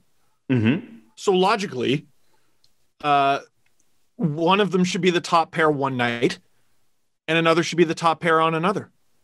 Logically, it doesn't work out that way, really. How do you feel about this? Ekholm, the ask for Ekholm is a prospect, top prospect. Let's say Liljegren. Okay. Sure. It's not going to be Sandin and Robertson. We know that. So it could be Liljegren. Probably wouldn't be Rodin Amirov either, because I don't imagine Nashville's as interested. But there's also some scuttlebutt that if the Leafs have to make this trade, it costs you Riley. I just don't see a scenario where that makes you better. Right. Me neither. Just wanted to check. There's a lot of people who are really down on Morgan Riley, by the way, right now. Yeah, but you don't know what you got till it's gone. Like, listen, you can be down on him. You could want to push him down in the lineup. There's no scenario to me where the Leafs trade Riley this year and get better. I don't know how you make that happen. And who do you pair Ekholm with if he comes here? Who do I? I mean, very interesting, man. Very interesting. Like, who's your right side D with Matthias Ekholm? Is it Travis Dermott? Logically, it's one of Dermott or Bogo, both of who have not been good enough recently. Bogo's isn't that just though? He's been better than we thought. Yeah, but isn't that just perfect? That like they trade Lettinen and those guys are playing their worst hockey of the season. You know what I mean? It's just a lot going wrong at the same time, and maybe we're overthinking it. But what's really worrying me is the excuse coming up the most often is, well, look at how many games they've played recently in the amount of days that they played them. They're tired. Well, the great thing about that is by the time the conference final hits, you're fresh as a daisy. It's true. That can't be a thing, man. Like it's one thing if you're a tired team playing a rested team on a back-to-back. You can't fall apart and make dumb decisions and dumb plays and give the puck away and just completely get away from who you are because you're tired. That's not what champions do. It's not how you win. It's not how you win games, series, championships. We got to move on because we have some other things to get to, and we are actually running out of time, strangely enough. So I would like to jump over to San Jose and talk about Erik Karlsson's comments yesterday, discussing that, the fact that now San Jose is back to what NHL 500, which is still 3 games under 500.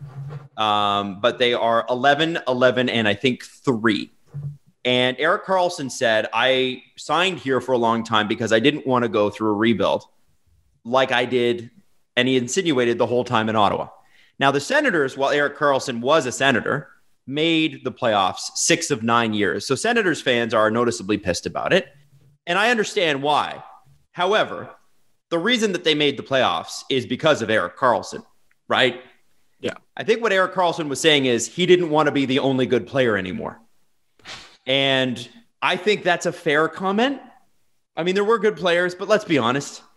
The one thing I have an issue with Erik Karlsson is you signed in San Jose and didn't look at anyone's age. Pavelski was 34. Mark-Edward Vlasic was 34, 35. Brent Burns is 34, 35. Joe Thornton was around when Stonehenge went up. Patty Marleau coming back. Like, he must have seen this coming.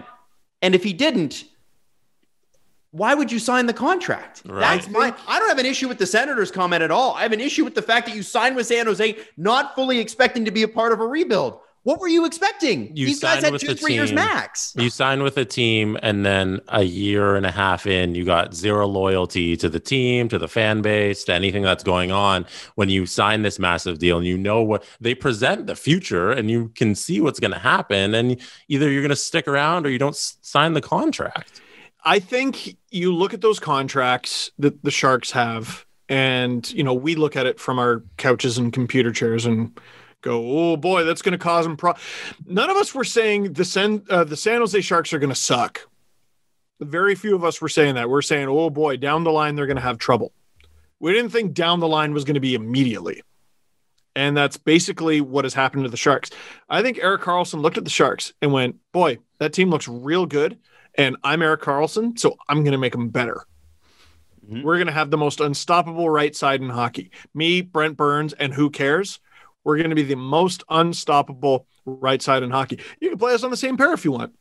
We're going to demolish you. We're going to destroy you.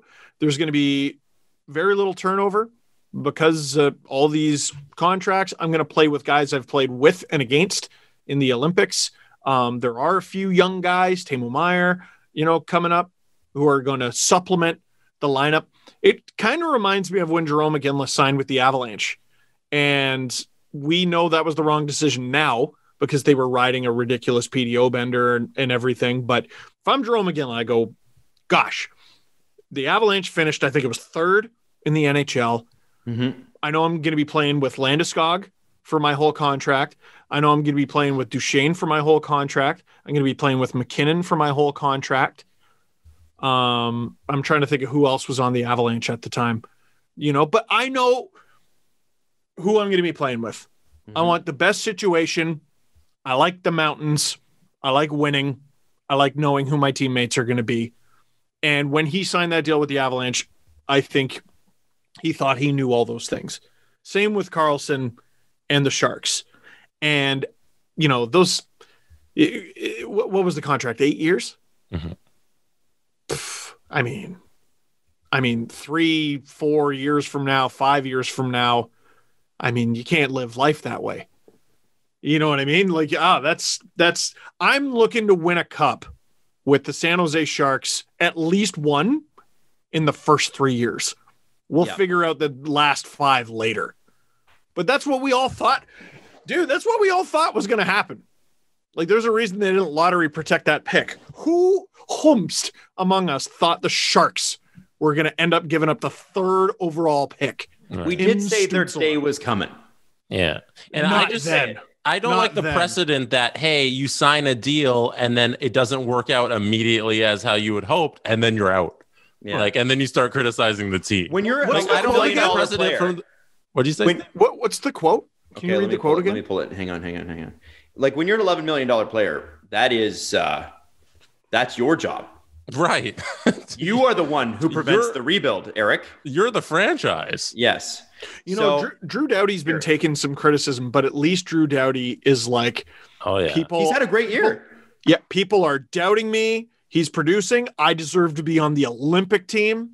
Mm-hmm. You know what I mean? That is, you can talk about the performance. I don't know what his underlying numbers are, but he's got the attitude, at least, of a player making his money. Yeah, Drew Doughty is an LA king. Like, that is his persona. And it seems like Erik Karlsson just like, hey, I'm just here for a drive-by, and I signed this giant deal, and now I'm out. And he wants to be there for when they don't suck. And he wants to be the reason that they don't suck. Well, he needs to be then. Yeah. Well, Doughty wants to drag this franchise that he wears, that he's a part of. He wants to drag them back to contention. And has won with. And you want Erik Karlsson to have that attitude where it's like, no, winning's not acceptable here, and I'm going to help this franchise come back. Sure, yeah. Or sorry, losing's not acceptable. Winning. This is not what I signed up for. Winning is for losers. Losing's not acceptable here, and I'm going to drag these guys back to contention because I'm here for the long haul. And this just seems like such a defeatist attitude. Obviously, I didn't sign here to go through a rebuild or go through what I did for 10 years in Ottawa. But it is what it is. I think we need to find a way to build with a core group that we have here and figure out a way to be competitive here in upcoming years. To be fair to the Sharks, if they had good goaltending, they probably would be a lot better. But I don't know how you manage that. And as the team gets older, I think what irked people too, and I understand why Sens fans are pissed. Like, I don't want to go through what I went through 10 years. Like, we loved you for 10 fucking years, man. Come on. Also, you had success there. You did. You went to the conference finals. All right. Because of him. Because of him. But I guess he wanted some support. But when you want to make $11 million, you don't get the same support as you do when you make $5 million. You are the first guy. You're the support. Yes. You're the lead guy, man. That's you. And the way he said it was like, obviously, I don't want to be, there's a bit of a, and I hate to put it this way because this isn't really fair to Erik. He was frustrated. It sounded like whining. Like, here we are. It reads like whining. It reads like whining. Watch him say it. Yeah. And the thing is that we're in the middle of a worldwide pandemic. People are losing their jobs. That's what worldwide means. Sorry, I got to be that. Yeah, sorry, you're right. We're in a pandemic. Everybody's affected.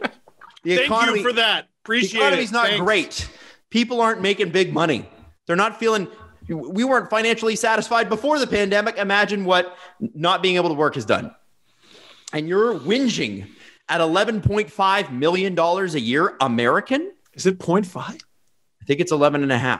Adam, can you read the quote in your whiny Twitter voice? No, I can't. That's not nice. Okay. It's not nice. I'm not going to do it. Don't do that. Was it? But you watch and you go, come on, man. And I understand frustration. I sound like I whine sometimes too. It's fine. But This is unacceptable from a leader on this team. I do like the fact that you said we got to find a way to build with the guys here. Yeah, because you don't have a choice, Erik. You are the guy here. Right. You and Brent Burns and Mark-Edward Vlasic. Mark Edward Vlasic was an Olympic caliber defenseman. He is no longer, still makes Olympic caliber money. You got to deal with that. And you signed up to be that guy. So you figure it out. Now, I think it's a guy who's frustrated. Sure. Not just with losing, but with what he can do, what he can and can't do. Erik Karlsson has done far more with far less in his NHL career. And the difference between him now and in 2017 is now he can't do it the way he used to. He can't. His body won't let him. I don't think his body will let him. He reached that point at 30, But like most people do. He's still a young hockey player, though. Doug Wilson should have known that, though. Dude, his Achilles. He played for months on a broken foot. Yeah. We talk about hard miles, there's a reason. Pivot certain ways. Yeah, good for him for getting the money. He's earned it. But the issue is the contract's going to go on for another 6 years or whatever. If I may. Oh. So the first year he's there, they go to the Western Conference Finals and they lose to the St. Louis Blues, right? Last year, not so good. And here's the second part of the quote. He said, I think the year we had last year, I think it's pretty clear that we're not going to be the team that maybe we were the first year I got here. It doesn't take rocket science to figure that out. So what if Erik Karlsson is still Erik Karlsson? It's just he's got to worry about every time the puck going behind him that it's going to go in the net. Well, and that's fair. They haven't had good goaltending. Martin Jones has stunk for a while. Does Erik Karlsson need a goalie to be Erik Karlsson? You want to talk about teams whose first priority should be to get goaltending. San Jose. Everyone, the second that signing was made, Dom, all the stats guys were like, Dubnyk? That's your answer? All right. And I think he's been better than Jones. I'd have to see the number. He's got a 904. It's better than Jones. Cool. You know what I mean? It's not enough. It's not enough. And it's not like Craig Anderson was competing for the Vezina every year. He was just good. And every now and then activated Goku mode where he was just, God, what a weird goalie. I feel like making 50 consecutive saves tonight. How about you guys? that was Craig Anderson for a long time. And he was, you know what? He was incredible for the Senators. And I think that's the other part that people are I think people are upset with him about. I think I don't think. Sorry. I understand him. Sorry, go ahead. Well, I wanted to ask, you guys ever watch a game by accident? You didn't mean to, you just happened to be watching a game? Yeah, Terry, when I watched Terry Crisp for the first time do the intermission report, and I have no idea what he's saying. But I like him anyway. I watched, I think it was game one of a series between the Avalanche and the Sharks years and years ago at Justin Fisher's house. And Craig Anderson was the goalie for the Avs. Oh, yeah. And we could not shut it off because we were like, when are the Sharks going to beat them? And it was I swear to God, it was 50 consecutive saves. Something like that. We could not turn it off. That was the kind of goalie he could be sometimes. Sorry, Adam. No. That was, anyway, the long and the short of the Erik Karlsson thing is, whatever the answer is, Erik's going to be the lead on that. Him and Brent Burns got to figure it out. Kevin LeBlanc. This is what you got, man. And Doug Wilson's got to get a goalie. That's also clear.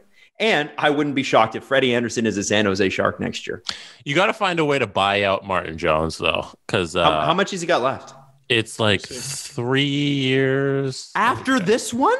Yeah, at Let me do the bio calculator. No, it's more. It's 4 years at 5.75. No. Yeah.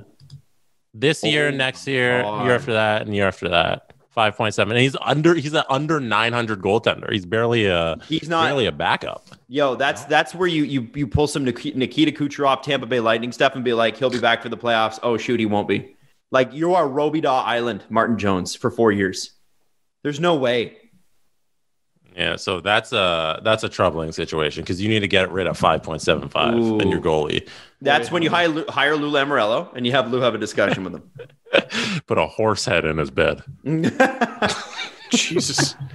I like how we just talk about Lou Lamoriello like, hey, like what if things from mob movies happened? But like we're all pretty sure that they did. I do miss that about Lou in Toronto is that there's this stuff that you're like, wow, that's almost cheating. And they're like, and they just kind of stare at you. If Lou was still here, Nylander would either not be a Leaf or would have been signed through that beginning portion of the season. He'd be gone. It wouldn't have been the situation that Dubas let happen. Which, no, better or for worse, we'll see it. We saw how it played out, but it would have been different if Lou was in charge. Yes, we also would still have Nikita Zaitsev, and he'd be in year 3. So and Matt Martin.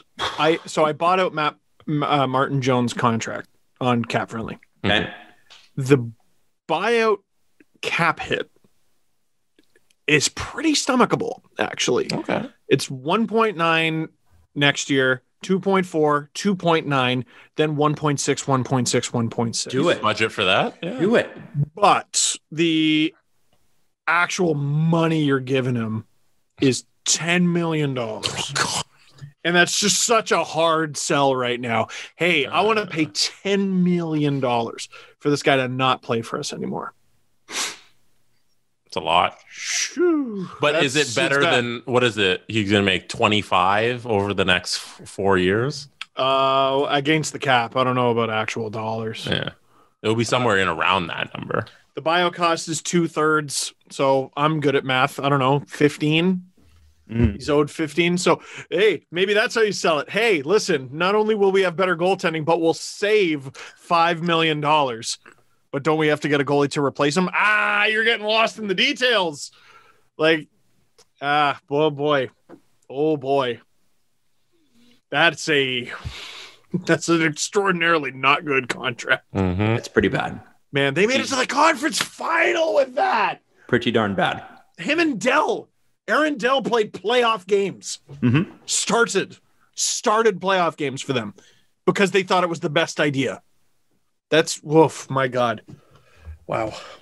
Hey, I just want to say a little shout out to the Islanders who have faced some serious adversity and are surging right now. I've heard it from Islanders fans in my DMs, as I always do. I don't know where you guys were when you guys weren't doing well, but whatever. And it's pretty crazy that like before the game yesterday, they lose 2 players, one of whom is JG Pajot, who is like a very important player on their team. And they go out and they're like, no, we're going to win anyway. It's cool. Who are they playing? I forget. New Jersey.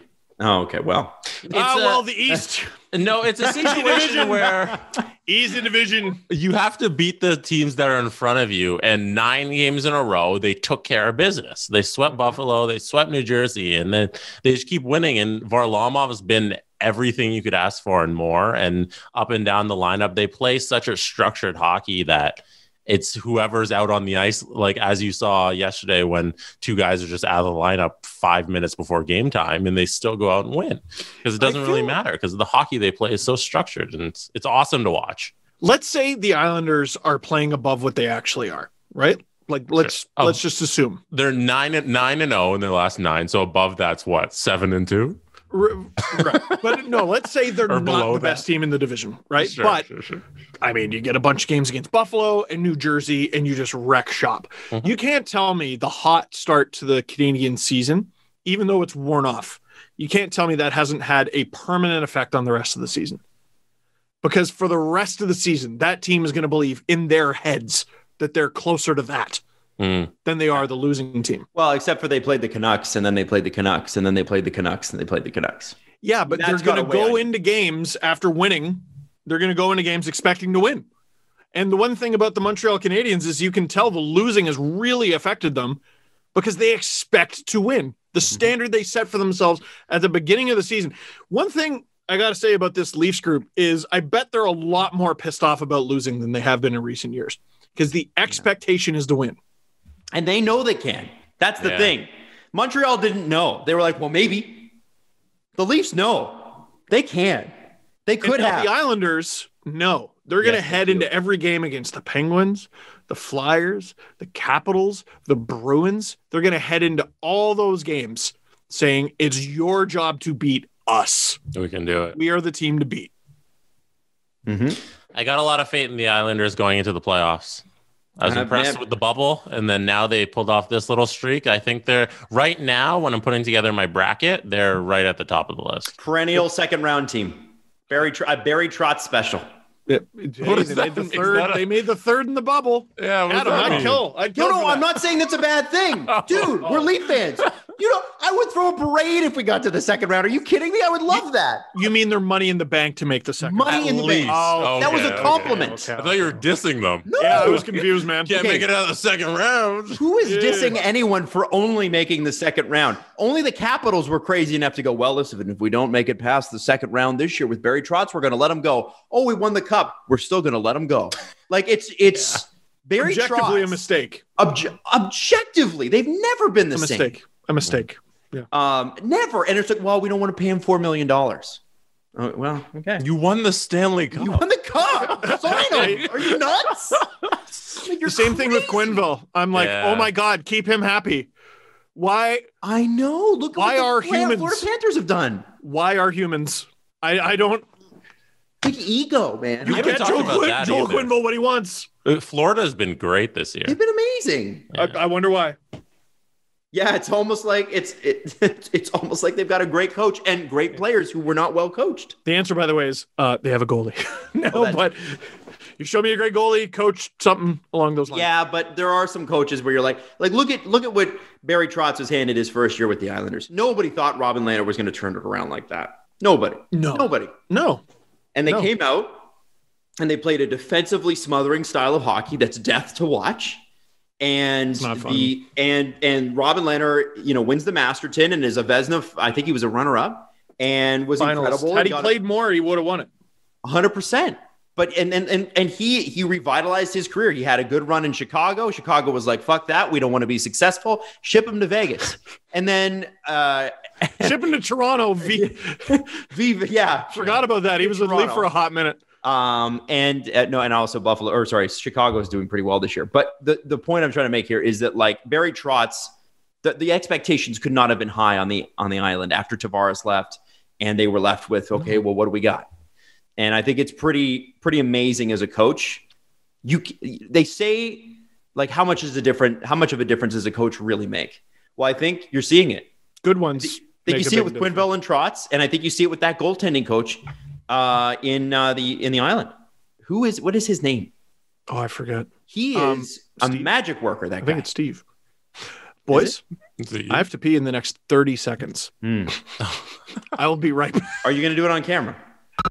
With the NBA season in full swing, baseball underway, and the NCAA tourney and the Masters right around the corner, the sports calendar is officially heating up. And that means now is the perfect time to take your sports fan couch experience to the next level by getting in on the action yourself. The Athletic has partnered with BetMGM, the king of sportsbooks, to bring you the latest odds and exclusive offers to bring you closer to the game than ever. Subscribers to The Athletic get an in-depth analysis from our newsroom, plus insights into the latest betting trends and odds from BetMGM's team of experts, getting you the context that you need before you nail that pick or parlay. Right now, BetMGM is offering Steve Dangle Podcast listeners a risk-free first bet up to $600. You just sign up at BetMGM.com and use the bonus code 2POD.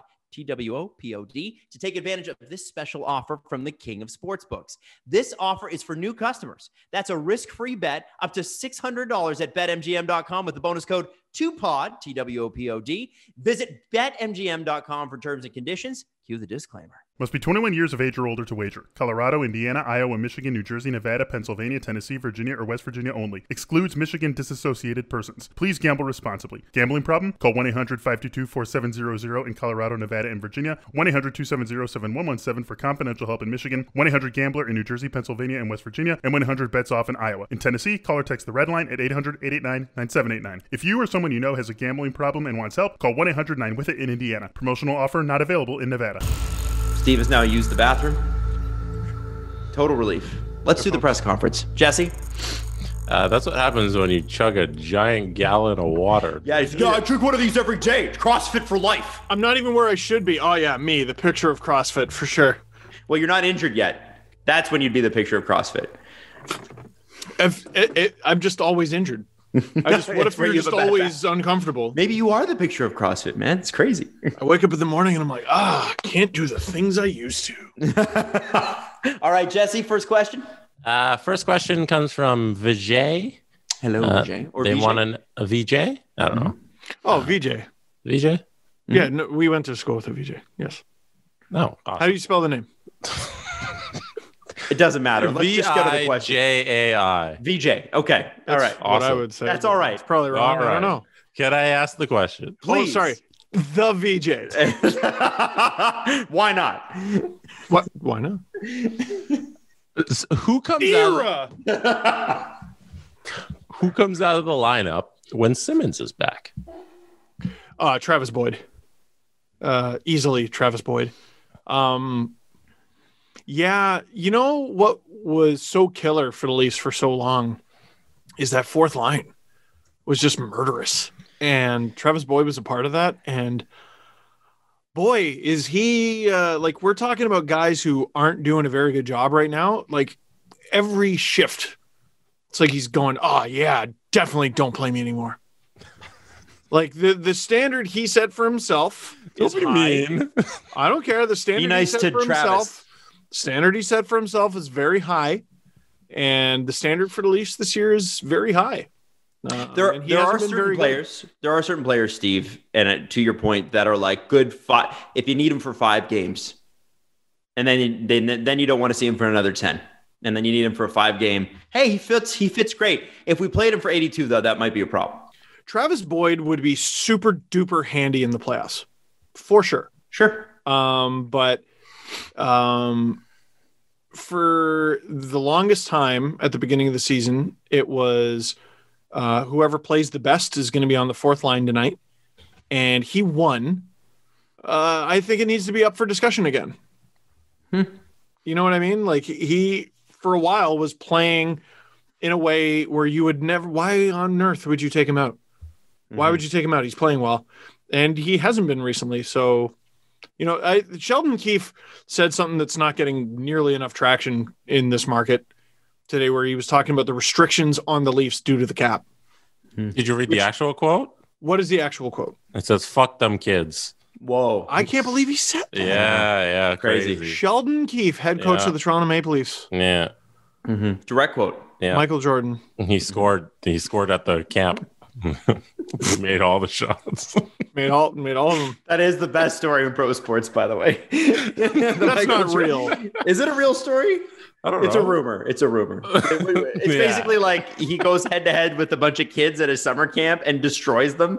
No, it was if he makes these 3, if he misses any of these shots, these kids get a bunch of money, and then he made all 3 shots. And then they asked him, "Hey, Michael, why'd you make all the shots at the camp?" And he said, "Fuck them kids."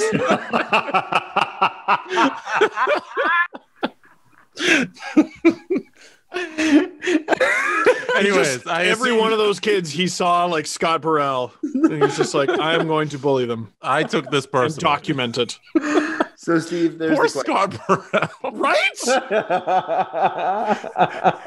Every clip is shitting on that guy, and I'm like, that is his teammate. You know, no wonder Scott, his he just opponents never didn't tried. stand a chance. Like, what the fuck? Oh my god. Oh man, he's just not nice. They really glossed over, like, yeah, he punched Steve Kerr in the face. Like they really. That Scott Burrell never showed up to practice. I bullied him. Like, what? He, you know, I really made that guy hate his life. Like, anyway, we won. Doesn't matter. Who cares? Doesn't matter. Yeah. Anyway. Yeah. Like so Keefe said, "Fuck them kids." At the anyway, well, what were we? Huh? What was that? The next question, Adam. Did you want to do a quick Adam's history corner from Mike Schmidt? What's the question? Friend of the show. Yes, good friend of the show. The Mike Schmidt. So TMS. TMS. Absolutely. TMS. For Adam's history corner, which historical figures from different eras? What? From different eras. Eras. Would you like to see fight each other? either one-on-one or all-out war. So you can do a one-on-one combat battle, or you bring their armies and you face. What are you doing? Which figures? Go ahead, Adam. Well, I wouldn't do one-on-one. Because I'd actually like to see Winston Churchill and the guy that preceded him as Prime Minister of England, Neville Chamberlain, go into a fight, because they were in the same party and they absolutely could not stand each other. But no, actually, I think if you're gonna see something cool, which isn't really cool, I guess it's, when there's 1,000 years that passes between you and a ton of death, it becomes a statistic. None of this is something cool. is real. Dude, It's history. It's a video game. But if you're going to video game it, I want to see Julius Caesar and his army fresh back from Gaul versus Genghis Khan and the Mongols. And by the way, the Mongols are going to win. The Mongols are when you talk about being ahead of their time, they are the Wayne Gretzky, Michael Jordan of armies. They are so far ahead of their time when they started to conquer the world. And they're, so there's accounts from Romans who fought the Parthians, who were sort of a horse archer type of people. And they were known for charging you, firing a shot, and then leaving the battlefield like, oh, we're scared. And then a whole bunch of people like running after them. And then they would turn around on their horse mid-ride and shoot. And they were able to shoot when the horse's hooves were up in the air. Because you know how horses, when they actually run, all 4 hooves will be up in the air. They were able to time their shots, and they could get between 8 and 10 a minute from behind, hitting people as you pursued them. And then you would pursue them into a trap. They would overwhelm you and be done. And Romans lost entire legions to these people. And it's funny because throughout warfare, an army in the pre-Empire Rome, so like the fall of the Republic just before, could probably dominate any army in Europe right up until the invention of gunpowder and maybe a little bit afterwards. So we're talking about an army that was so good in Rome at like 200 BCE could still take on an army in the 1500s and probably wipe them out. No problem. More people, better organization, better tactics, incredible generalship, way, way, way better. But the Mongols were so good because they were mobile at a time when people weren't really that mobile. And they were known for their bow being so strong that if you held a shield up to block it, the armies used to call it being stapled to your shield. The arrow would go through the shield, go through your arm, and you'd be stuck to your shield. And when the Romans took on the Parthians, not only did they get stapled to their shields and they'd have to pull it out along with whatever was in their arm, they'd also get stapled to the ground. And so the amount of arrow fire would actually, they literally could not move. There'd be arrows through their feet stuck to the ground. And there was an army by, I think it was Crassus, who was one of the guys right around the time Caesar took over, who was known as the richest man in Rome, went and invaded Parthia, died along with his son. And there was a couple of Roman legions that were left behind in Parthia, which is like Asia, East Asia. And they ended up in China.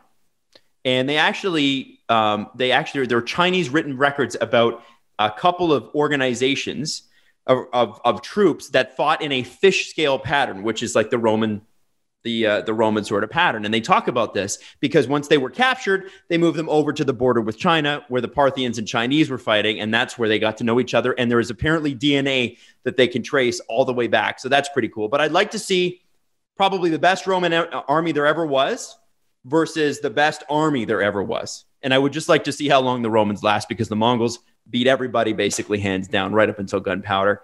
And it's a shame because of our Eurocentric view of history, how little the Mongols actually get in terms of credit for. There's so many things that they should get credit for, but there's also so many things that they were responsible for. If you ask a Chinese person how they feel about Mongols, they'll say, well, they're responsible for multiple genocides and wiping out our culture for generations. And that's true. And then you talk to somebody with like a Eurocentric view and they'd be like, well, you know what the Mongols did do, right? If you ignore all the genocide, they were super good at opening up trade routes. like crazy good at that. So, you know, it's sort of one of those things where if you look at history, it's such a bizarre question. Who do you want to see go to war? Nobody is the answer. But if you were to say, like, here's a title match, those would be the two armies that I think would be very interesting. And my money every day, all the time, is on the Mongols. So that's just me. So to your point, Adam, I think you take courses because you want to learn more generally. Mm-hmm. Like for me, like with history, I was like, I'm interested in World War II. I feel like I know some things about it. I want to learn more. Mm-hmm. So I took a course in university so I could learn more. And it begins with Japan. And It goes, in order to understand what happens in Japan during this time period, we have to go back 50 years. Mm-hmm. And it was just 2 classes worth of things I had no basis in, had never heard before, didn't have anything to compare it to. The Rising Sun? Nothing rang a bell. Like that's how Eurocentric it is. You start talking about Austria and Germany and England, and I'm like, oh, okay, yeah, I learned about little bits and pieces of that. Oh, I didn't know that. Japan, I was like, I have nothing. Yeah. Just one day in the high school history is one day they showed up and they were bad. That's it. A few years later, they went to America and they went, by the way, you haven't acknowledged how bad we are. So here's us being bad. And then the bombs happen. Then there's like decades of no information. And then Mario shows up. Like it's extremely Eurocentric. They don't tell us anything. And you have to understand, you know, Japan was on one side at World War I and on the other side in World War II. And you have to understand why that happened, why a country that was literally medieval until the 1850s, literally did not shoot guns, didn't have them, and did not believe in allowing foreign visitors. They had one port and the Dutch were allowed to trade at it. And that was it in the entire country until the Americans forced their way in and said, no, we're doing this. They were literally medieval. And by the time World War I comes around, they are a world power. 70 years. Incredible. It's an incredible run for a country with no natural resources. And yet it caused a whole lot of terrible, awful things. It's just an unbelievable story. And when you get far enough away from history, the deaths start to just kind of fade into the background, but we shouldn't forget them ever. Right. I mean, the whole point of history is you learn from it. Bingo. Anyway, sorry. It's the whole Too point. long. Yeah. I think we're congratulations to Liam, who won our Instagram contest for the Dangle Navy bomber jacket. It's being sent out today. Liam, congratulations. We had a lot of entries. Everybody submitted the secret phrase correctly. So some people did spell some things incorrectly, so you weren't qualified. But yeah, Liam won that. Congratulations to him. We'll have another contest maybe this week on Thursday's episode going into the weekend. Maybe we'll give away something else. Maybe a hoodie. I don't know. So we'll see. Listen to Thursday's episode to find out. What if we kissed at the Instagram contest? What if we gave away some merch? Yeah. All right, so with that awkward ending that will only make sense if you're watching this, please subscribe, like, love, and be back for Thursday because we're going to have another show for you then. Until then, love you. The Steve Dangle Podcast. Follow the guys on Twitter at Steve_Dangle, at Adam WYLDE, and at Jesse Blake. Connection complete.